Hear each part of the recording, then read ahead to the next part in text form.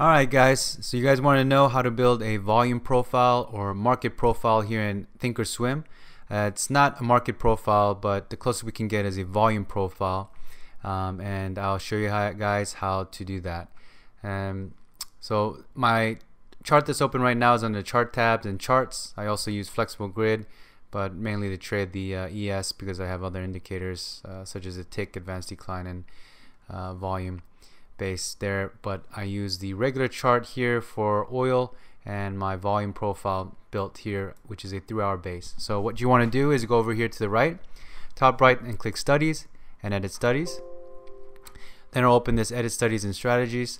You go over to your left and type in volume profile, and then you can double click it. It'll bring it over here to the right.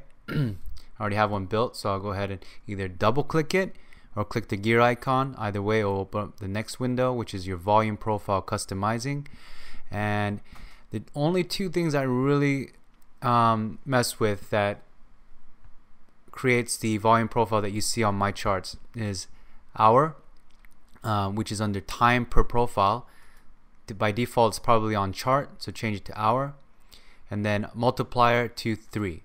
So this just tells you, here I'll even open up the little question mark here, defines the number of periods to calculate the volume profile. And note that the setting is ignored if the time per profile input is set to chart. So if it's chart, it won't matter, but since we're doing hour, it'll define the number of hours, right? Which I set for 3. Okay, so hours and 3. Expansion no. I believe if you put expansion and yes, it'll all kind of congregate to one side. I can even show you real quick. Let's see. Yep, so it just puts it all onto the right side like that.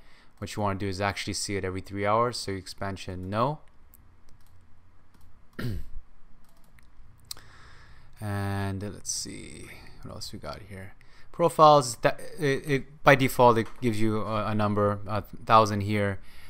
Just tells you how many profiles it will build in a chart maximum. Point of control, I put no. Value area, I put in yes. The value area percentage, I put it up or down to 75%, and opacity to 0. And that's where you get the look that you have here. So by default, a lot of this stuff might look a little bit different because, let's see, let's go to yes here. And then, you know, just get a little a red line there to show you where the volume profile is. But I mean, we kind of already know where that's at without the numbers being highlighted, which is in the red. And then everything else, I mean, opacity I put down because if you start putting opacity up, just for example, I'll show you real quick, you just a lot of distractions. So what I want to do is take all that out, and that's why I have opacity down to 0. And then that's pretty much it. So to go to summarize again, time per profile, you want to put hour, multiplier 3 for every 3 hours. You can mess with it depending on how you guys trade market profile or volume profile. Expansion no. But really, these are the 3 key areas. I said 2 earlier, but these are the 3 key areas. And then opacity, I would put this down to 0, so you just have a cleaner chart. Alright guys, and then with that you just press OK. What you can do over here on the bottom on the plots as well is just I believe what I did was for all of these I put the draw as, and I have these dashed lines, so it breaks it up every 3-hour period, so I can see clearly where it changes in the next 3 hours.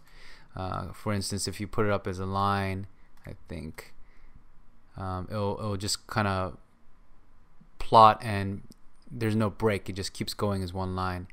And you could do that for all the other ones, like profile high, profile low, volume area high, and volume area low.